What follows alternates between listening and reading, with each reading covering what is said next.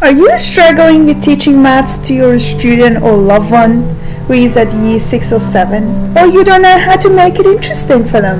Imagine you could tell stories about maths rather than teaching it. Like talk about honeybees. I mean their story, their importance in our lives and their contribution. You could ask them to talk about angles and the way they use it for communication.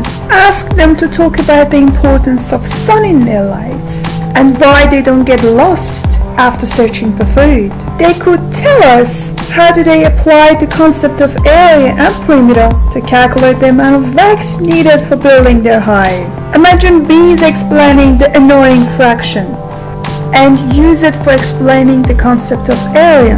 Let's ask them to visualize it for you. That would be fun if we could move the little partitions around and put them next to each other to make a bigger shape. Imagine bees can explain the concept of capacity and volume by showing you how much honey they can store in a cell.